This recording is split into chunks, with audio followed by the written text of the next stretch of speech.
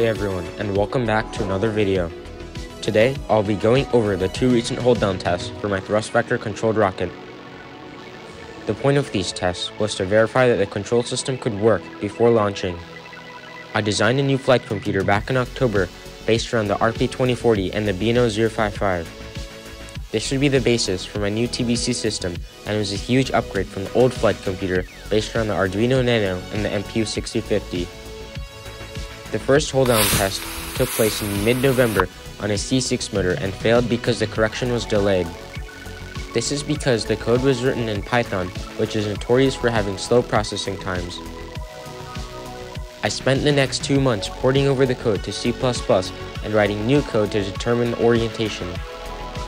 The flight computer uses only the raw gyro data from the IMU and then converts them into quaternions, which can be used to find the orientation of the vehicle.